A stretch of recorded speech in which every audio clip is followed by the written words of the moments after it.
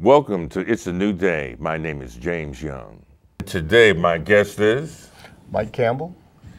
Unique Fair. Please, Mike, tell us a little bit about yourself. Well, I'm an independent contractor. Actually, I claim the title of Youth Development Specialist, and some of the types of programming that I do are rites of passage, African-centered rites of passage, and mentoring with African American males. Is this one of your students? Is this one of your... This is one of my students. This is one of the participants in the Rites of Passage program. He's been through a couple of retreats, one last year, and he actually served as a peer leader this year for the retreat and the 12-week after-school program as well. Please tell us about the program. And oh, I did mention I also teach African American Studies part-time at Monroe Community College. Very good. The Rites of Passage program, as you know, there are a lot of ways for young men and young women to engage in negative rites of passages, joining gangs, smoking cigarettes, experimenting with drugs and alcohol, premarital sex. And one of the things that we found is very important for young people, especially in the times that we live in now, is identifying what the positive rites of passages are for them. Getting a driver's license, graduating from high school, buying your first car, getting your first job. So we focus on what it takes for young people to become successful adults and help them understand what their responsibilities are to their families, to themselves, and to their communities as well. Now you might say, why do I do this? Well, I think you kind of know a little bit about it because you and I both were involved in the Soul Brothers Center back in the 60s. But I was a wayward youth. I got into a lot of trouble and I joined gangs and I was arrested and I got into trouble. Although I did graduate high school on time, I did have some difficulties, and it took a lot of mentoring and a lot of sponsorship from other men in the community to help me become successful. As I don't know if you're aware of this or not, but I grew up in a single parent family. So a lot of the programs that we initiate and the mentoring that we do is evolved around providing support and mentoring to males and females of African descent, particularly males right now. We can definitely see the need for a program like this.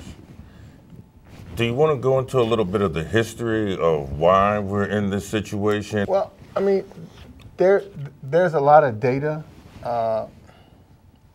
When you say this situation, I think about it in terms of what's impacting young adults becoming adults right now.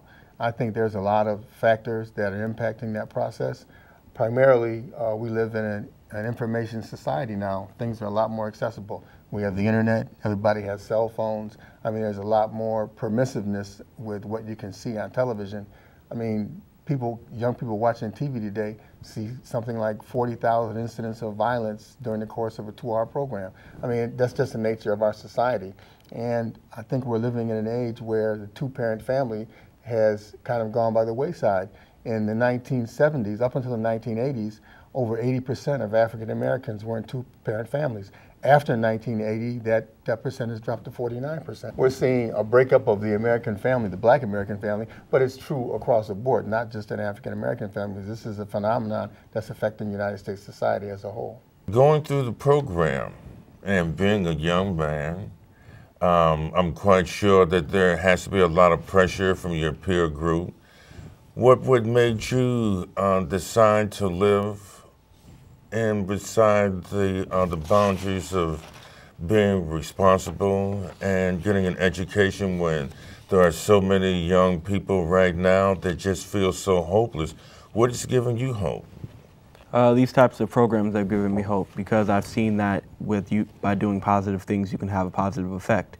While I think that a lot of youth in Rochester and in the country itself have a lot of bad role models, I have people like Elder Campbell to be a role model for me. I look up to them. I see that you have quite a bit of data there. Do you want to go into? Well, I want to respond again to the question of why we do rites of passage programming, and I'm quoting this from Paul Hill, who's a director of a rites of passage program in Cleveland, Ohio. They do rites of passage programming in the school with 5th, 6th, and 7th graders in Cleveland, Ohio. But he wrote an article called Harvesting New Generation, New Generations, Afrocentric Rites of Passage by Paul Hill. And what he says is, the much quoted and overused African proverb, it takes a village to raise a child, is based on an assumption that the village is healthy. Exactly. And right now, a lot of the villages that our children are growing up in are not healthy. Exactly. And in essence, what rites of passage programs do, and mentoring programs, and other kinds of youth development programs do, is provide a healthy village for young people to develop in. And that's why it's so important. The village itself is not as healthy as it could be or should be right now. Now, how do we make the village healthy? I'm assuming the programs, the things that you're doing, this is what the mentoring program, this is what the rites of passage would be doing, hopefully maybe helping young men understand what it is to be a man, if there's no man in the household, getting young men to understand the responsibilities of being a man. Absolutely. If we look at the elements of a rites of passage program, what we're talking about is the first element is elders, caring adults that are providing mentoring and guidance to young people. The second element is a sacred space, a special place that these young people come to for a designated time each week, each month, whenever the designated time may be, and it's a space that's dedicated for them. They can decorate it the way they want to, they're free to talk about what they want to there. It's a sacred space that they have for their own whenever they come there. The third element is initiates, male and female participants. The fourth element is challenges to the youth, challenge them to be all they can be. We do a number of different projects that are challenging, both academically and some of them even physically. For instance, we do a budgeting exercise where young people talk about what kind of lifestyle they want to live, what kind of cars they want to drive, and begin to realistically look at how much money that would cost them and what kind of a career they would have to engage in to be able to afford that lifestyle. And then we take it even a step further. They have to go out and research what colleges offer those careers. What does it take to get in those colleges? What do your SAT scores have to be? What kind of courses should you take in high school to prepare you for that? So we begin looking at what your life is going to look like 10, 15, 20 years from now right away and begin to put together a plan so you can be successful in reaching that goal. That aligns with how we can prepare young people for life through the education system, but developing an educational system that fits their particular lifestyle, the things that they're interested in, because I think that that's what's failing in the education system now, is that they've developed a system that they believe that's supposed to fit everyone. And because the sheer nature of us being individuals, that's literally impossible. And that has been the cause of a tremendous fallout from the education system, why young people have become so disengaged. Understanding young people being disengaged, getting them to understand the hardcore realities of life. Does this help put them back on the track? Does this get them to see once they go through that, when they say, okay, I want to live in this kind of house, I would like to drive this kind of car, I would like to be able to have this kind of career. Does this give them a greater focus on now what it takes to get to being those places? And one other part, does it also help them develop a sense of delayed gratification? Two-part question. The first part I want to answer is what young people get out of the exercise, and what we find when we get feedback from students is that they come to the realization that there is something between being Ted Turner rich or movie star or entertainer rich and being on welfare. There are a vast amount of jobs in between those two poles. And a lot of times, young people don't understand that an engineer makes pretty good money. A computer operator makes pretty good money. A nurse makes pretty good money. Working in construction, working as a plumber, working as an electrician. There are a lot of jobs between being poor and living in poverty or on welfare and being rich. And those are the kind of things that we want students to understand. A realistic look at what can I be in life and how do I get there? because I don't think a lot of students understand that if you go to an elementary school right now and you ask 3rd, 4th, and 5th graders, what do you want to be when you grow up? A lot of students will say, I want to be a football player. I want to go to the NBA.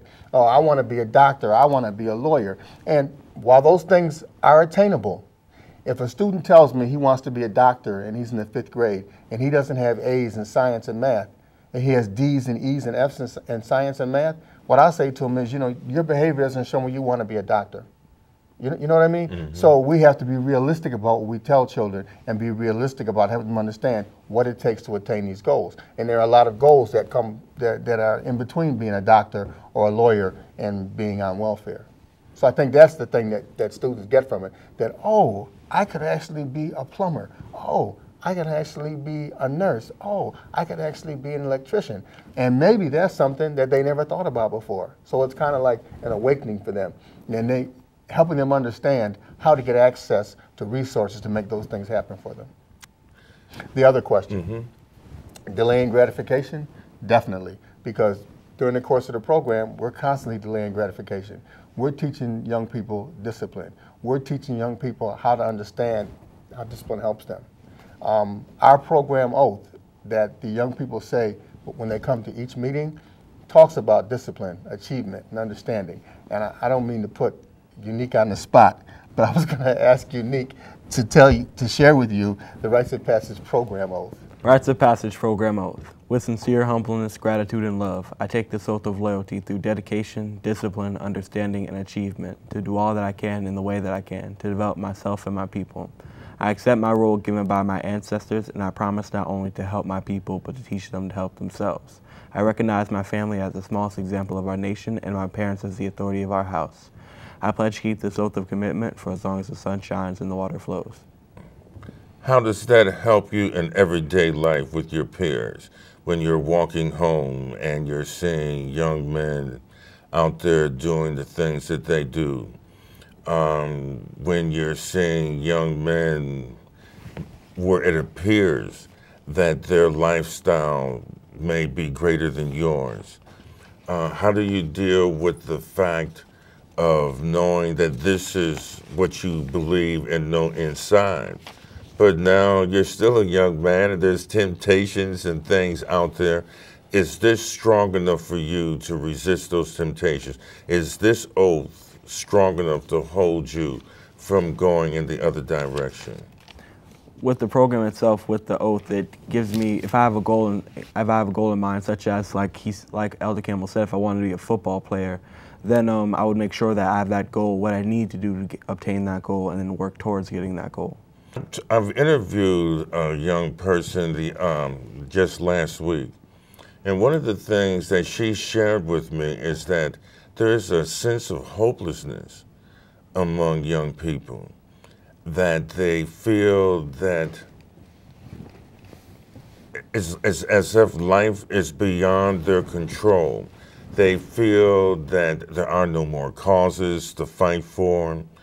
They feel that if Martin Luther King couldn't do it, that they wouldn't be able to do anything. Just this sense of hopelessness. But listening to you and the oath that you have taken and being involved in this program, it seems like you and this program are creating hope. That's our job, to educate people, to show them that there is hope, because as long as you have your choice, you can create it. I want to come back to this because I think that this is the overall impact of when you're doing something successfully, when you're moving something from a negative state into a positive state. So I know and feel that the program is intact, and this is something that we need to be pursuing throughout this entire community. I want to stop for just one moment and we'll come back, but I want to show the negative aspects, that if we don't have a rites of passage, that if we are not saving young men like Unique, let's show the other side and let's show the negatives of what could happen to a community or what has been happening to this community. And I'm talking about the negatives of drugs, alcohol, unwanted pregnancies, prison. Let's talk about that when we don't have these types of things in a community. it's overwhelming sometimes because unfortunately the media focuses on the negativity that comes out of the black community, and it's not just the black community, but negativity sells papers, and it's media hype. Before I get into that, I want to just say a little bit about how we started this and who supports what we're doing, if that's okay. About 12 years ago in 2000, my wife and I went to an African American Rites of Passage retreat in Florida. And this is the first time we've been exposed to the information, African-centered rites of passage, and that kind of stuff. Both of us are Black history buffs. But I came away from the conference feeling uplifted. And there was a man was there, a director of a local not-for-profit organization, Ron Thomas from Baden Street Settlement was there, and he saw the closing ceremony. And him and I talked about it afterwards, and we decided to, I wanted to get involved and he wanted to get involved.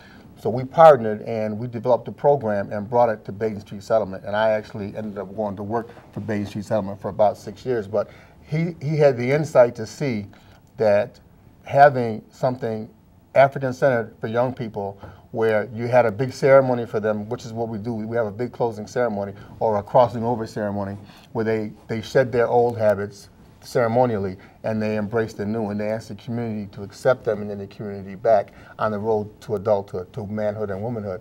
So that was the first place that we began doing it at, and I eventually, Baden Street Settlement paid for my training to be trained as a rites of passage elder.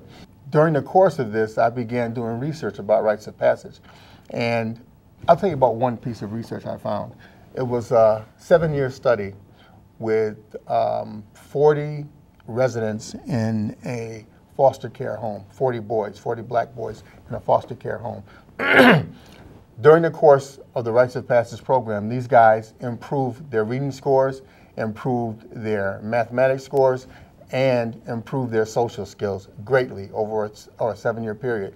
That was the only longitudinal study I found, but other studies have proven that introducing African history, something they can be proud of about their culture and their heritage, ancient African history and current African history, inventions and contributions of Africans, and the ancient stuff is, we always want to look at that because we had great civilizations, great kingdoms, and great inventions then as well.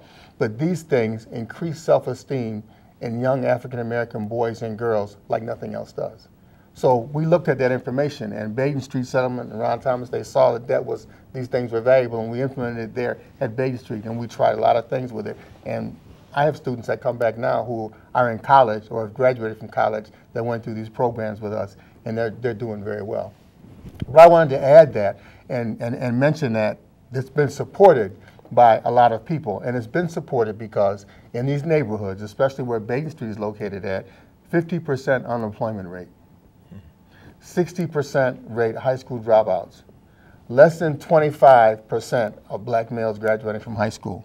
Less than 40% of black males entering into college, even at the junior college level. So you see those things going on, and it makes people say, well, what can we do? How can we have a better impact other than just rolling out basketballs? Because we can do tutoring, we can do job readiness, but what the research is showing is that to build self-esteem, African-centered rites of passage, giving young African Americans a piece of their history that they can be proud of and they can hang on to and say, well, hey, I didn't read that in my book in school, because as we all know, the public, the public school system does not do a good enough job of educating African Americans about their history and culture. Do you believe that through the historical aspects of learning about oneself, that this has relevance in today's world? The reason why I ask you this, because my daughter, she believes that we're talking about ancient stuff, that this is stuff in the past, and she feels that this has no relevance whatsoever in her life. How do we get young people to realize how relevant this really is? That's a question I often ask myself. Am I giving students enough? I think it has to be a variety of things. You can talk about ancient African civilizations. You can talk about Africans being first to invent this or first to develop certain processes, and you can talk about the richness of the continent of Africa, but I think at the end of the day, what makes people pay attention is something that interests them. And sometimes you have to keep giving them information until you find out what that is. I have one daughter who is an African history buff. She changed her major in college 3 times, from communications to French, and then finally to African American history, because she took a course with an instructor at Brockport State University who she was just very impressed with his knowledge of ancient Africa. And not only his knowledge of ancient Africa, but when you're talking about ancient Africa, people think the only thing that existed there was slavery. There was nothing there before colonization and before the Atlantic slave trade began.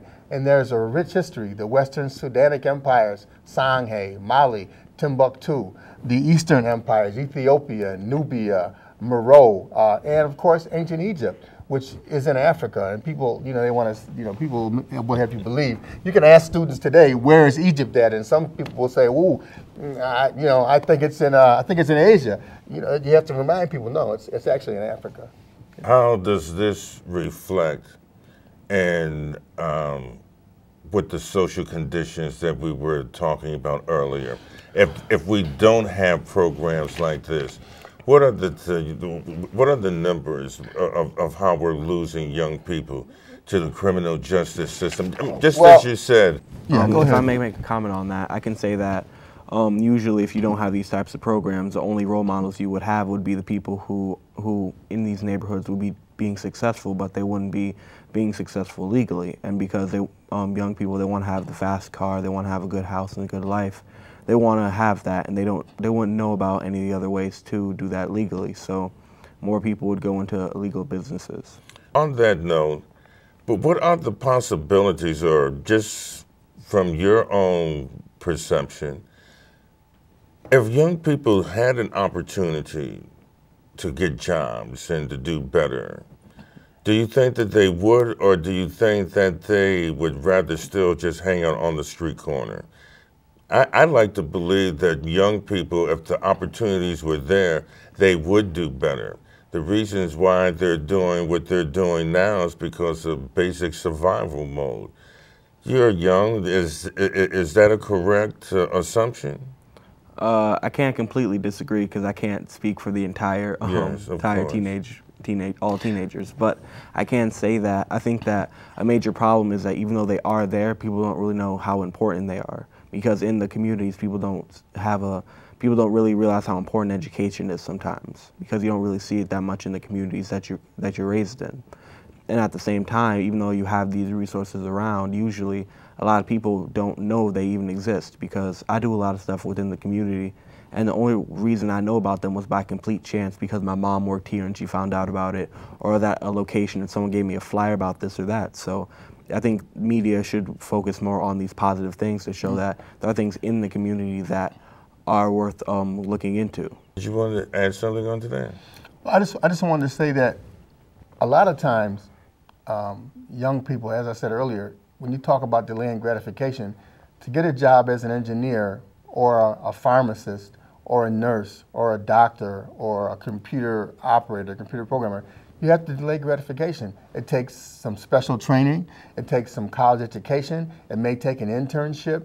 It may take, you may fail at first and have to pick yourself up and start over again. And that ability to delay gratification is not what's talked about by young people who are selling drugs or involved in street drug activity and trying to make fast money. It's about fast cash. And that's not what happens when you want to have a real career. You have to delay the gratification. It takes time. You have to make decisions. And also, one of the things that we talk about a lot is, what are our values? What do we value? We do a couple of values workshops with young people, help them understand that if you say you value loyalty, but nobody can trust you to tell you anything, you betray a secret every time somebody tells you what, then you're not telling the truth. You really don't value loyalty. You have to really help young people identify what they value and teach them what values are going to get them what they really want in life. That's a very good question, because, or a very good point, brethren. And the question is, we have such bad perception of what loyalty is. We think by not telling on someone that there's some sense of loyalty there. We think that we could see somebody breaking our next door neighbor's house and not say a word because somehow we have this sense of loyalty that to say something about this, somehow we're looked at in a negative light. We violate some. We violate code. Exactly. So, and even with myself, in your peer group, there's a sense of loyalty that we have to the group of people that we associate with, good or bad. And I think we've taken the word loyalty and we've given it different meanings. And so now when we're talking about loyalty within the sense of what? Well, loyalty to a cause greater than myself. Loyalty to the uplifting of my people and my community. You know, one of the phrases that used to irritate me when I was doing programming in organizations was to hear teenagers say, or even in the schools, because you hear young children say it too, snitches get stitches. And a lot of times people don't even know what a snitch is, what an informer is, you know. And my understanding of it is that that's someone who commits a crime with someone else, say Unique and myself, and then I get caught, and to minimize my punishment, I tell on Unique. But there's a couple of factors here that are different from telling on somebody doing something in your community that's hurting your community. The difference is I was involved in a crime, so I'm trying to get myself some leniency, okay? But telling on somebody who's doing something negative in my community and hurting my people, that's a whole different thing, and that I should do that. If I know who killed somebody, I should come forward and I should help the police. The problem is that African American people are afraid of law enforcement.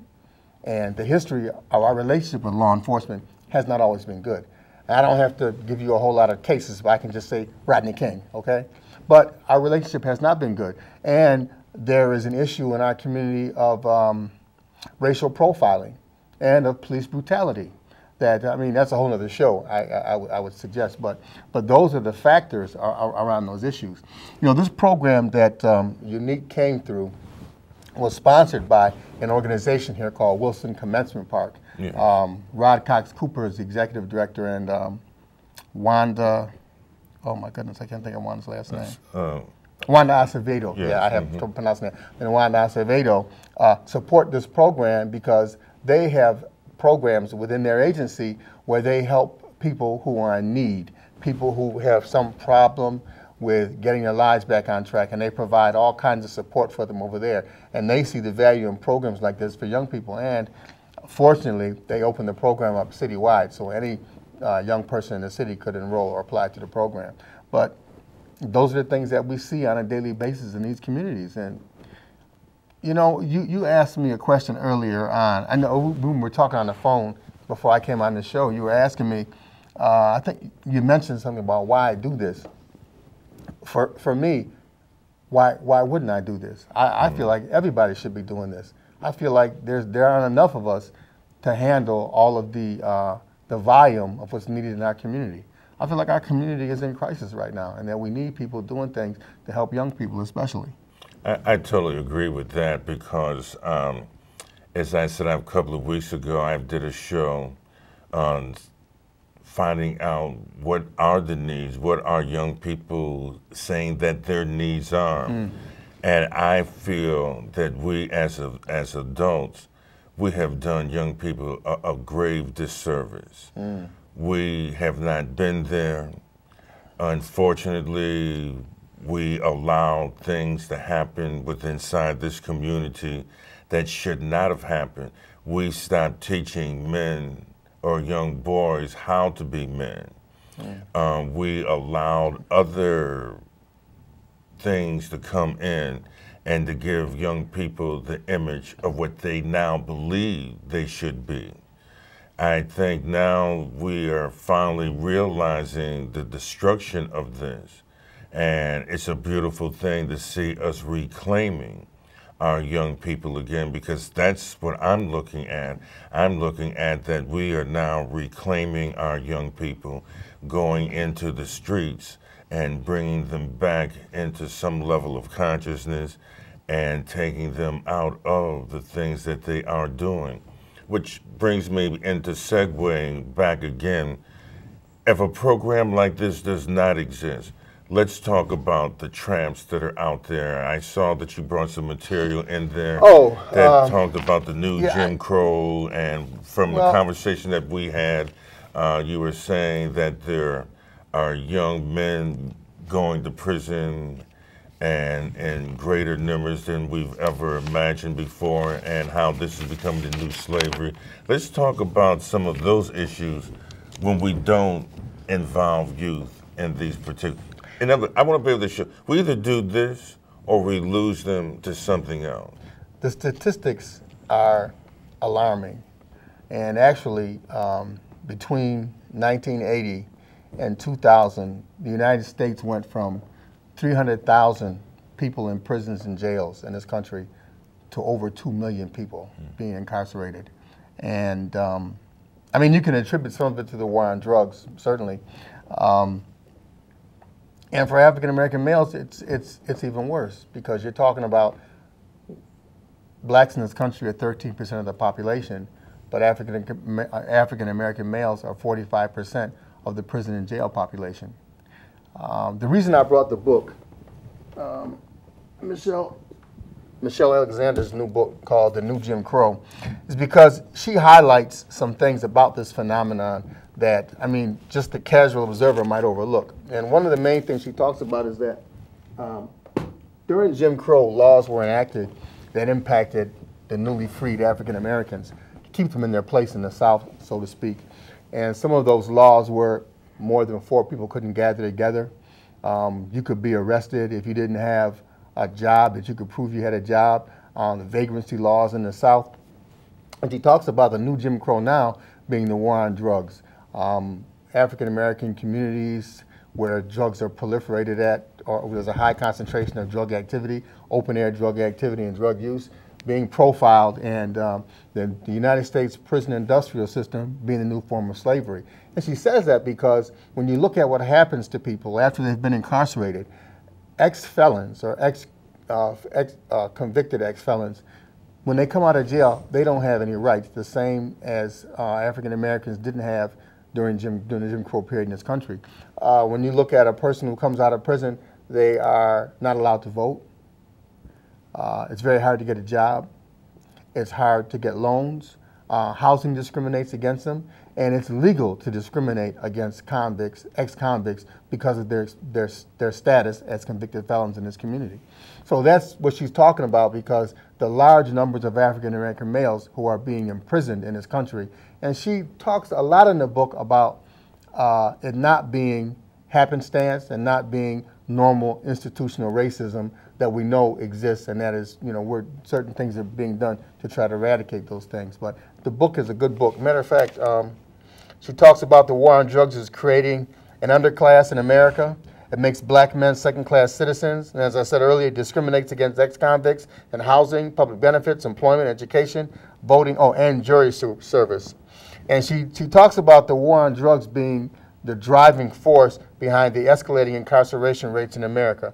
Drug arrests have tripled since 1985. And as I said earlier, between 1980 and 2000, jail and prison populations in the United States swelled from 300,000 to over 2 million. And African American males are bearing the brunt of the war on drugs, according to Michelle. And the data she uses is from the United States Bureau of Criminal Justice Statistics, which is a database I'm very familiar with, being a graduate in the criminal justice program here. But number of African American male prisoners per 100,000 in the United States is 6,838. If you round that up, that's 7,000 people. Now remember, we're 13% of the population. And you look at the number of white male prisoners per 100,000 U.S. males is 990. We're incarcerated at a rate 7 times more than white males are. I mean, for me, it just says that there's got to be more to it than we're committing more crimes. I mean, I would agree with Michelle Alexander. we're only 13% of the population. How could we possibly be 45% of the prison population and committing 6 times more crimes or being incarcerated at a rate 6 times greater than our counterparts? I mean, it's the numbers begin to make you start to think. And I mean, I'm sure there are other variables that could be factored into that equation, but if you don't get involved in a program, if you don't have some kind of positive mentoring in your life, and you don't make some good decisions, that's where you can end up very easily. How does this resonate with this information? How does this resonate with you? Do you see that if you're not on this side, that you could be part of the numbers that he's talking about being in prison? Do you see the impact that participating in these negative activities of how going to prison, that this could change the outcome of your life, the very things that you do? Does this really matter? Is this something that you can visually see? Is this something that you can experience? From the point of not just saying, okay, I'm listening to him and I'm going to believe what he's saying is true, but I mean, do you truly feel that if you don't live this way and go and be on the negative side of life and end up in prison, do you believe that how this could destroy your life to looking at doing the self-improvement, delayed gratification, improving your status so you can move forward? When you're making that choice, how does this all balance with inside of you? Well, with these programs and all, I'm glad that I'm on the other side of things. So when I'm around other people, I feel like I might have a positive influence on them. So if I was on the opposite side of things and I was going to jail and getting in trouble and getting in fights at school or something like that, I think I would have a negative influence on all the people that would be around me. I mean, I'd even have a negative effect on adults because that would just strengthen the youth are all bad stereotype. So. Can I ask you, how do you feel when you're interacting with your peers that you know are involved in negative things or aren't doing things that we would consider to be headed in the right direction? How do you act? How do you react to your responsibility to be a positive role model? How do you react to that? I realize that you can't walk up to someone and tell them you need to get your life straight because they have to do that by themselves. So by being the best role model I can be for people younger than me, older than me, and that are about my age, I feel like I can have an effect on them through that. I hear you saying that, and the reason why I'm questioning you to the point that I'm doing is because of the responsibility. I know that there's got to be a great deal of responsibility placed on your shoulders. That there's a saying that ignorance is bliss, meaning that when you're ignorant, I mean, you're very happy. Life is fun, and because you're so ignorant, that's what makes it blissful. But when you become intelligent, it's no longer those games anymore. And a program like this is making you intelligent. It's making you become aware. It is making you see the other side of life, that if you don't do the right thing. And being young, I know that it's easy to do the wrong thing and hard to do the right thing. And just once again, is this program strong enough? Is your belief system in this program strong enough that will continue to make you go the opposite direction when negative things are presented to you? Yes, I do believe the program does keep me on the right track because not only do I have the program, I have people who have shown me that the program does work. I have Mr. Campbell, I have other older men in the community, I have older women in the community, and they show me that this stuff works. So being on the better side of things does work out, which most people have a misconception that if you do things the good way or by the book, it takes years and years and years. But with the people that I know, I have proof that it doesn't take years and years, and that I can do stuff without having to do it illegally. Why don't we have more programs like this? Why aren't we shouting this from the rooftops? How come we don't have whatever the name of the school would be, whatever the name of this building would be, where we just have so many young people coming through the doors? Why aren't we? Well, I would not say that there aren't positive programs in our community. No, but I mean, but with the results that you see, that you know that are coming from this program, where is the funding for more programs like this? Why isn't this more relevant than buying basketballs?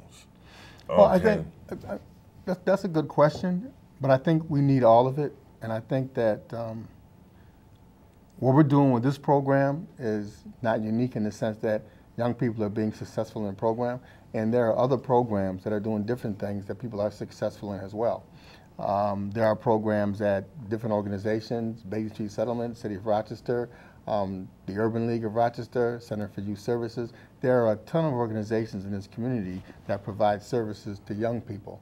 And I think what works best is exposing young people to a variety of different kinds of youth development programs. I don't think anything happens in a vacuum.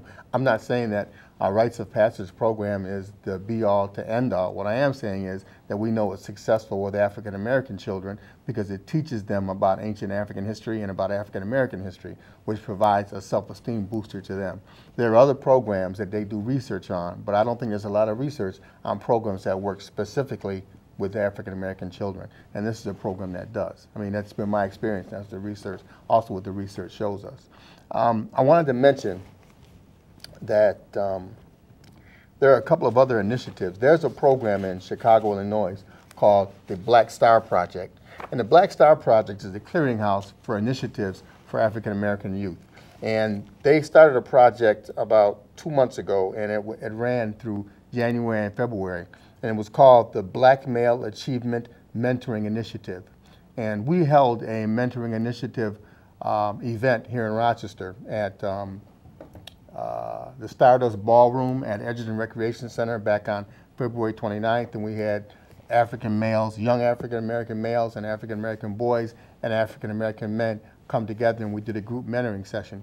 And this was a suggested program as part of a national initiative. So we were part of 120 other cities in the United States that got involved in this effort on that during those 2 months. And those are the kind of things that are coming down the pipe that I think are very positive. The other thing that's going on right now is the Stop Jim Crow initiative, and it's also being sponsored by the Black Male Achievement Mentoring Initiative out of the Black Star Project in Chicago. And what they talk about doing is help eliminate the new Jim Crow with thoughts and actions during March and April 2012. With more black men in jails and prisons than colleges and universities, it is time for the Black Male Achievement Movement to get to work. And one of the statistics that Michelle Alexander threw out in her book was that there are more black men under correctional control right now, jail, prison, parole, or probation, than there were in slavery when the Emancipation Proclamation was issued in 1863.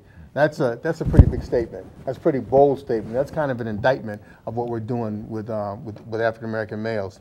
But they ask you to, during the months of March and April, for people in your city that want to get involved in this Black Male Achievement Mentoring Initiative, to host a reading circle for the new Jim Crow book at your church, your high school, or college. There's a whole list of things that you could do to support this effort. And a couple of them I think are pretty good. Mentor youth in juvenile detention facilities. Become a volunteer to visit incarcerated young men and women in prisons and jails. Work to get records expunged for the formerly incarcerated, for those that had YA offenses or juvenile offenses. Help returning citizens to find jobs. Speak to youth in schools about not becoming a part of the criminal justice system, which is one of the strongest things that we do as mentors. We advocate for young men not to commit crimes. Don't go to jail. Don't get involved in the system to begin with. There are other ways. If you look at your values, if you value freedom, then you won't commit crimes. I mean, it's kind of logical, but it's useful to have somebody help you begin to see that if you're young. Write a letter to a person in jail or prison. Become a court watcher to ensure that black men and boys are being treated fairly by the criminal justice system. And it offers a phone number if you want to be a servant leader and begin the initiative in your city.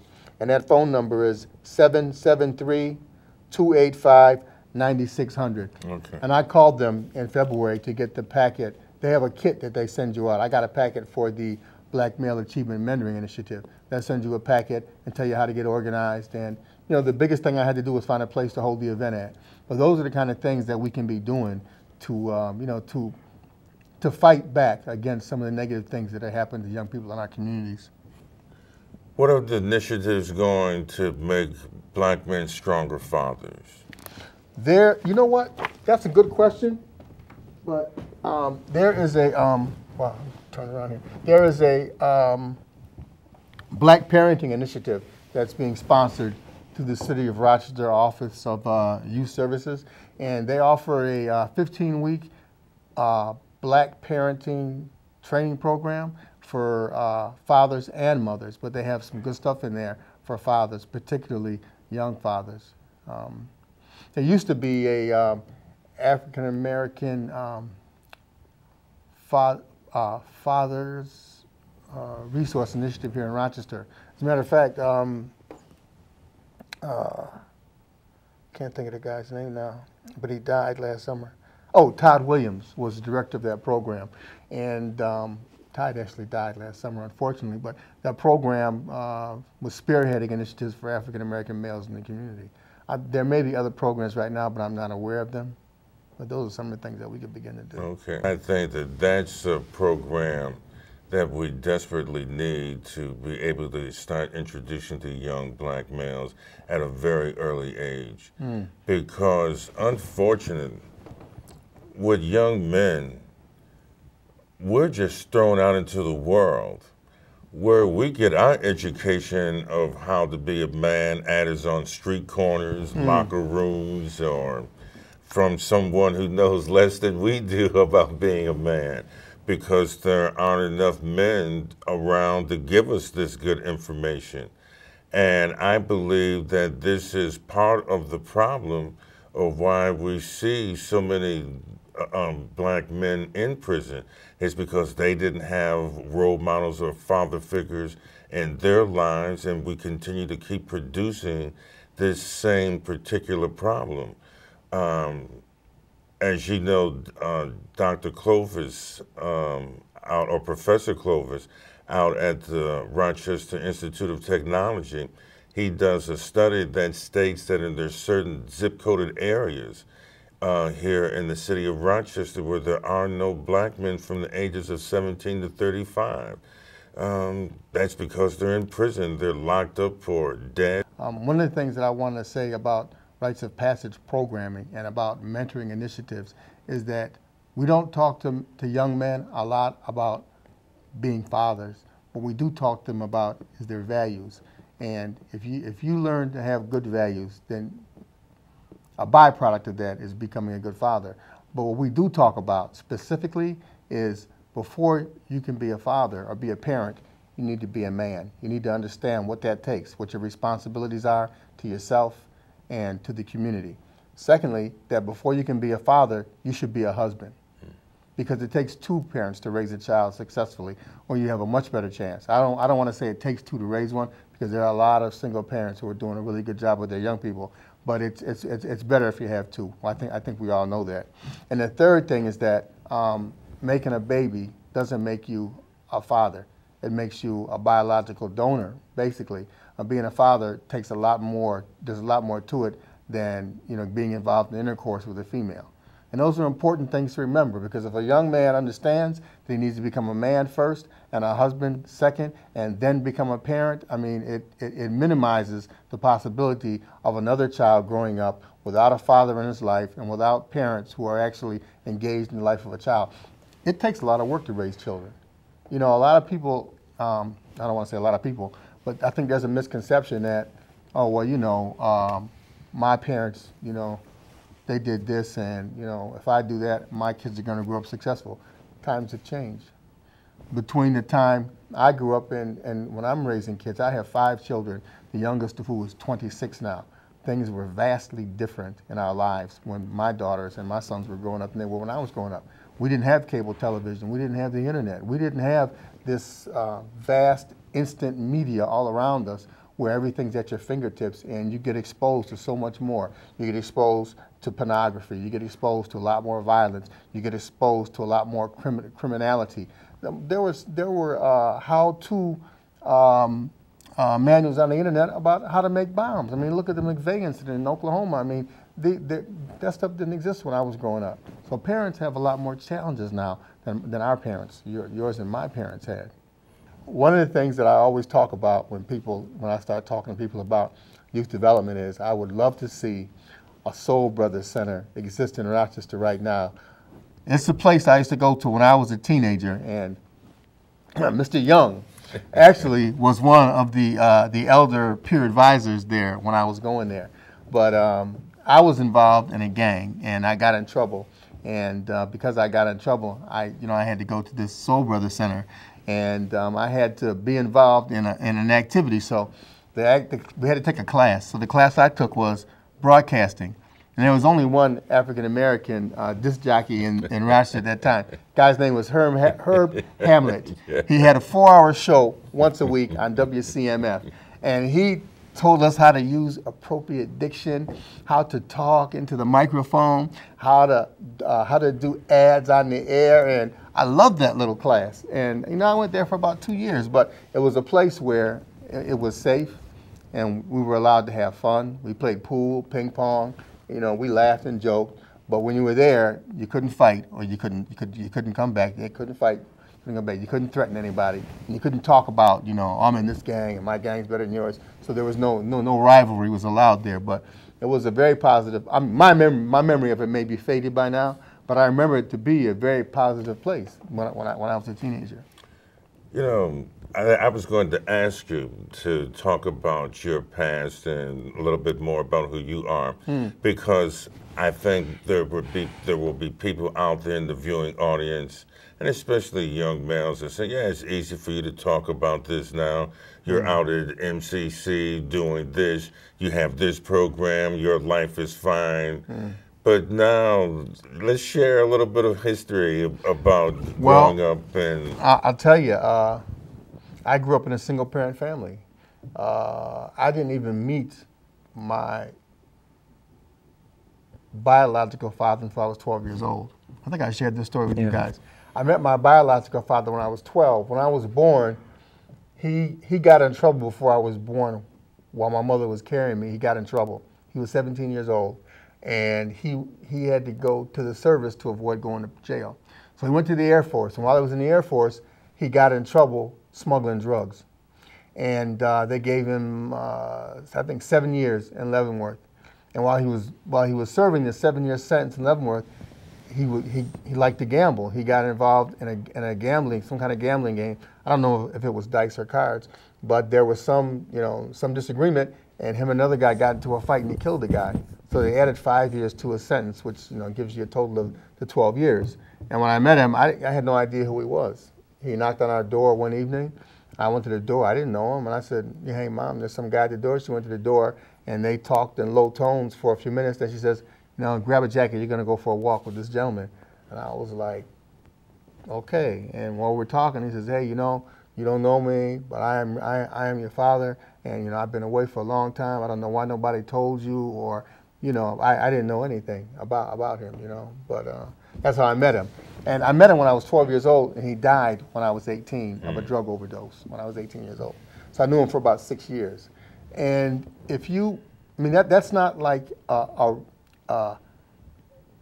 that's not the exception for a lot of black men. Exactly. That's not the exception. I mean, that's kind of commonplace for guys not to know who their father is. And I began to examine that phenomenon as I got older and asking, well, hey, where's your father? Well, I don't know who my father is even. Or my father, he left us when I was young. Or some set of circumstances that young African-American men are growing up without fathers in the household. So that was my personal experience with my father. And, as I said earlier, I got into a lot of trouble when I was young. I got arrested a lot. I got in trouble all the time. And I didn't really stop getting arrested and getting in trouble until I actually got married in 1982. So the early part of my life, I was, constantly in and out of being arrested and getting in trouble. And, since that time, I've gone on to earn a bachelor's degree and a master's degree. But, I grew up right in the neighborhood. I lived right on right off Jefferson Avenue. I mean, you know, I saw quite a bit as a young person, not because my mother wanted me to. My mother worked evenings, so my mother went to work at 3 o'clock and then come home to 11. You know, my brother and I, we were. I think I was about 12 when my mother. I was about maybe 13, 14 when my mother started working evenings. And I lived in a rough neighborhood. I joined the gang for safety, you know. I also wanted to mention your past so people can see that because of your past, you don't have to be stuck there, that you can make something of your life, that you can turn your life around.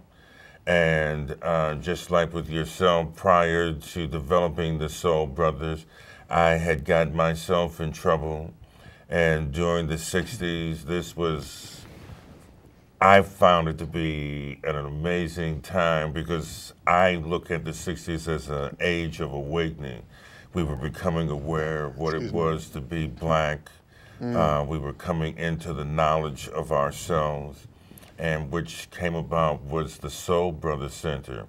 And what we wanted to do is basically what your program is doing then. We didn't have the richness, which I believe that your program, because of the information today, the desire was there.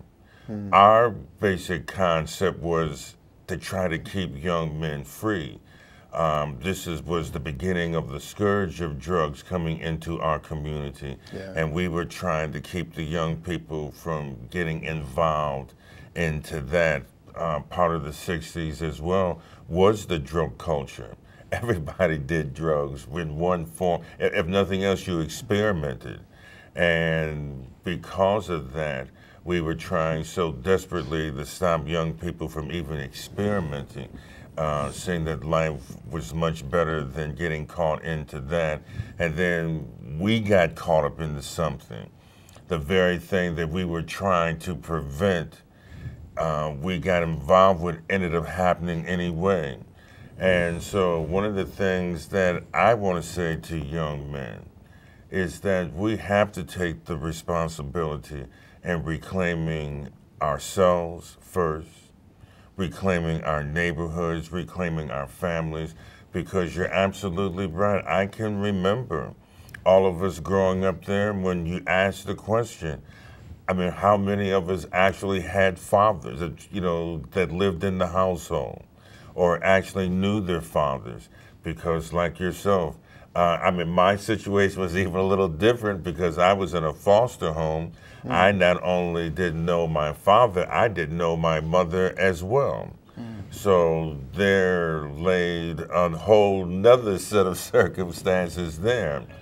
And so now one of the things that we have to be able to do is to really reclaim our lives, our self-worth, and know that we are somebody. We're almost out of time. Please, Mike, tell us about the program, the name, phone number, how we can get people in touch with you, how we can start getting more people involved in the organization. The past 2 years, we've done rites of passage retreats through Wilson Commencement Park. They've sponsored the project for us. I can be reached, or you can send an email to me at africanrights@gmail.com. That's AFRICANRITES@gmail.com. And any questions about how to get involved in the program, or questions about what the program consists of and how you can get a student enrolled, I can be able to answer them through an email. Okay, very good. I appreciate you coming on the show. Thank you so much. Thank you for having us. Thank you so much.